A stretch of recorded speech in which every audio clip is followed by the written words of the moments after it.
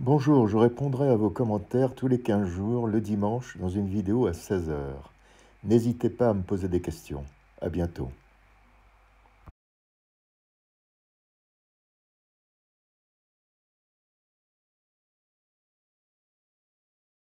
Bonjour à tous. Aujourd'hui, nous allons continuer à suivre cette section serbe autour de Sarajevo. Je vous rappelle que dans le premier numéro de cette série, nous sommes allés à Vogošća et à Dobrinja pour rejoindre la banlieue serbe de Récit. Il nous faut maintenant passer par la montagne, faire un énorme détour pour éviter toutes les lignes de front bosniaques. Nous voici donc complètement en dehors de Sarajevo.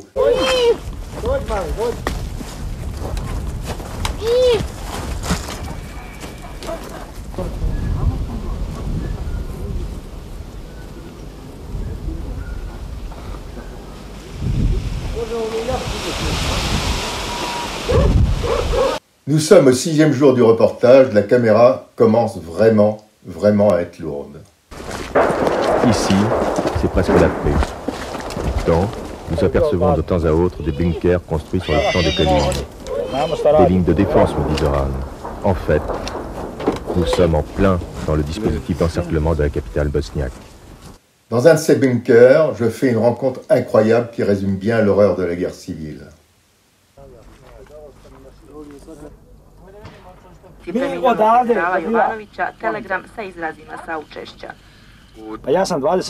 Moi, je suis un montagnard, je faisais de l'alpinisme. Je n'ai jamais eu d'arme de ma vie. Je n'ai jamais tué de gibier de ma vie. J'ai un ami qui a été tué. Il était très lié. J'étais très lié avec lui. On jouait ensemble au foot. On se marrait bien. Je l'ai descendu dans les broussailles là-bas. Ils attaquaient nos positions. C'était un musulman. Zoran est toujours le même. Mais Zoran, pourquoi tu fais toujours le pitre?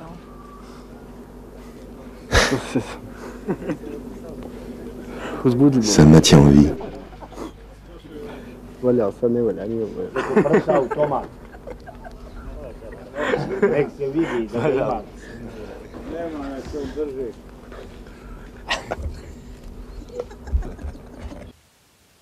Nous sommes le soir.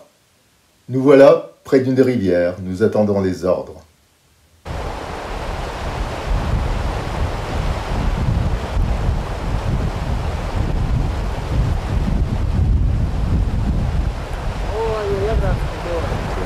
On se bat ensemble, on fait tout ensemble.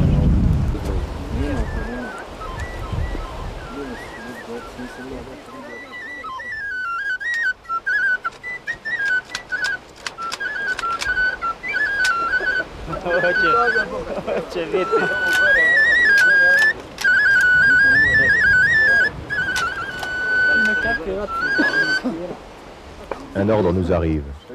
Renforcer pendant quelques jours la défense d'une usine d'armement lourd. Nous attendons la nuit, car les tireurs embusqués veillent.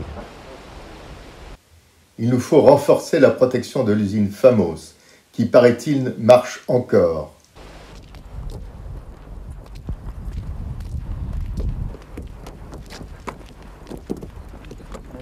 La nuit est terrifiante, partout des explosions, des traçantes.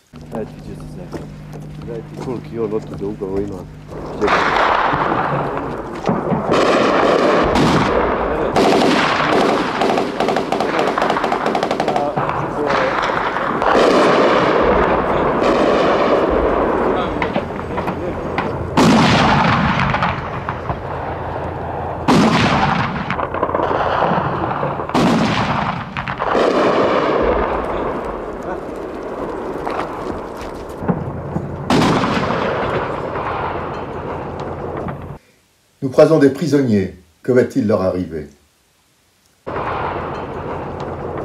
Depuis quand es-tu prisonnier? Depuis le 20 mai, dès le déclenchement du conflit, dès que les embrouilles ont commencé. Ferme ta gueule, bosse, rien d'autre. 7e jour de reportage, arrivé à l'usine Famos, qui est en grande partie détruite.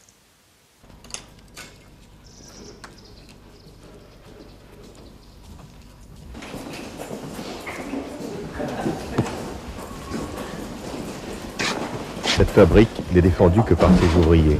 dont beaucoup d'ailleurs sont depuis très longtemps à la retraite. To je produkt. Evo naših proizvoda.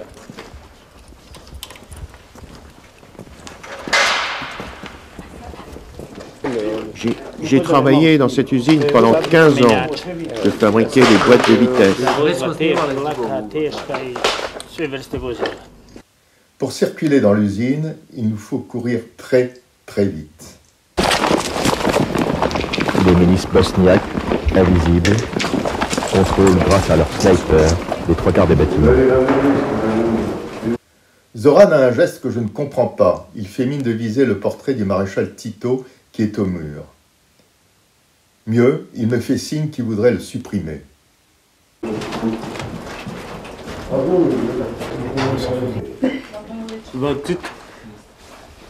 Qu'est-ce que tu penses de lui?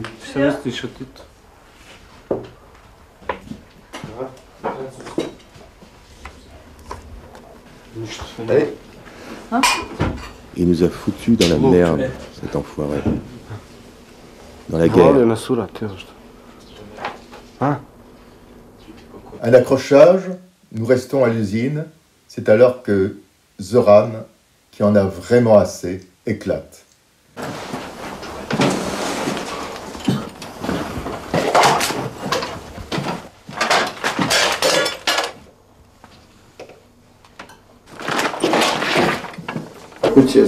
Si je pouvais, je casserais la crosse de mon fusil au coin de la maison. Et je me ferais la malle, direction la France.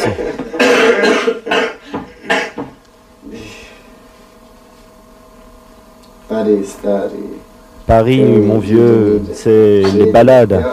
Et moi, je suis là à attendre, comme un con, de prendre une bastos dans la tête.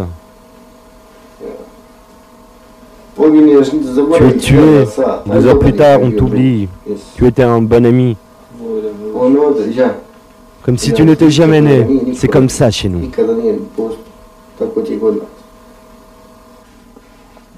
Philippe, m'a dit en français. Je partirai de ce pas, je ne reviendrai jamais. Mon père a essayé de m'obtenir un visa avec Nada, ma copine. Je voulais partir à Sydney. Elle a obtenu un visa, elle est partie. Elle a fait un petit signe d'adieu à l'aéroport et maintenant elle doit sortir avec les kangourous.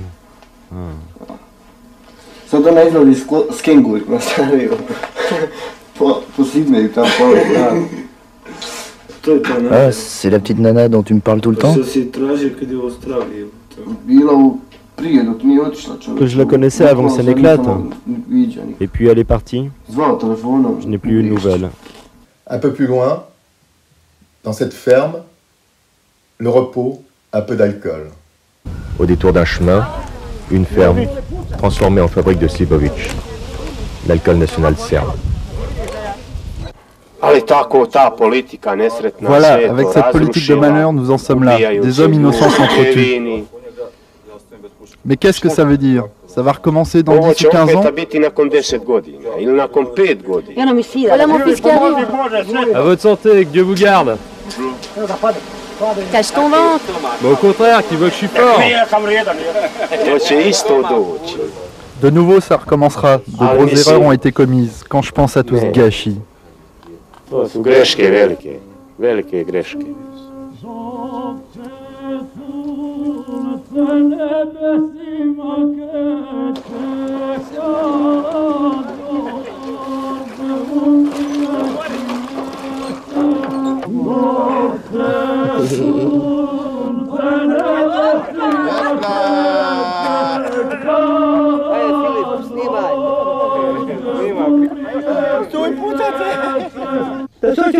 Si Dieu voulait que ça s'arrête, ça s'arrêterait. Moi, je voudrais que ça s'arrête. On serait tous heureux que ça se termine. On en a marre. On en a marre de se faire tirer dessus. On en a tous marre. On ne peut plus sortir. On se cache tout le temps. Tout le temps. Départ en voiture, il nous faut passer par les hauteurs de Sarajevo et la route stratégique pour les Serbes. Celle-ci dessert Vogošća. Nous sommes obligés de faire le tour de Sarajevo par le nord. Nous croisons des convois humanitaires de l'ONU bloqués depuis des jours par les autorités serbes. Cette route permet à l'armée de ravitailler en armes et munitions Dobrinja et Récit. Nous croisons beaucoup de matériel lourd envoyé pour l'hiver sur la ligne de front. Car, dans quelques jours, avec la neige, cette voie deviendra impraticable. 10e jour de reportage. Vogošća, la guerre de position. Nous découvrons un autre monde, sorti directement de la guerre 14-18. Partout, des tranchées, de la boue, une guerre de position. Les combattants sont des paysans qui n'accepteront jamais l'idée même d'un État interethnique. Ici, la terre est aux Serbes et, disent-ils, le restera, du moins, tant qu'ils vivront. Et si tu étais fait prisonnier ?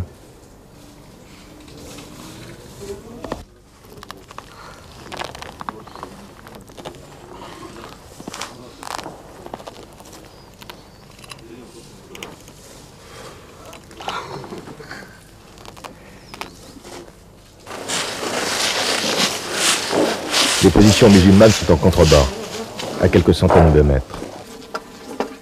Un peu plus à gauche, à 50 mètres de l'arbre. C'est là que commencent les tranchées ennemies.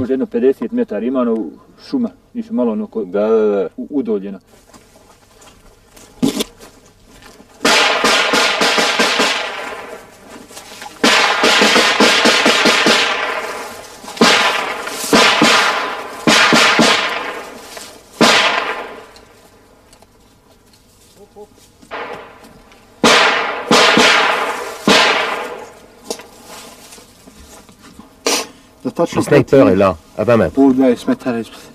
C'est là qu'on a perdu 2 hommes et qu'on a eu du mal à récupérer. Je suis de Belgrade. Vous êtes d'un commando? Je suis volontaire serbe.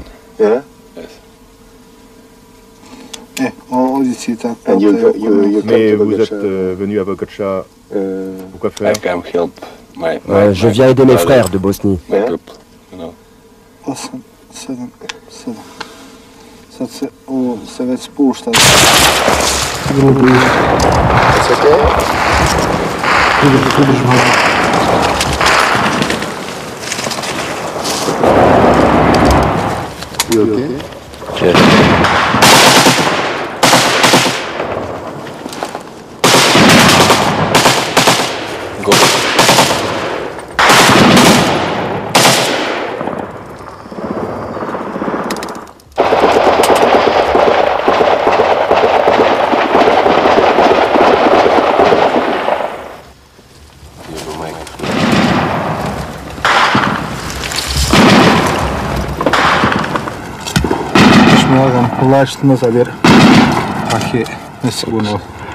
Okay, you go now just slowly and down. Okay. Very, very close here.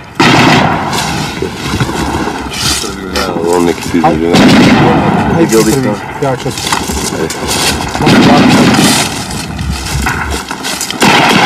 Okay, you go. Go.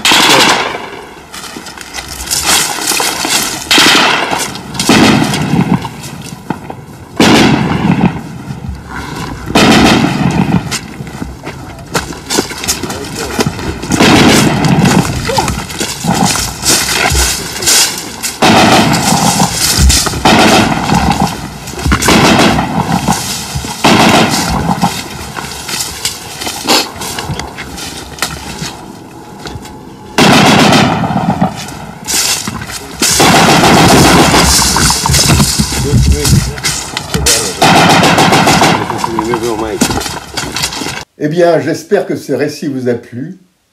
Rendez-vous la semaine prochaine pour le dernier récit sur cette section serbe autour de Sarajevo.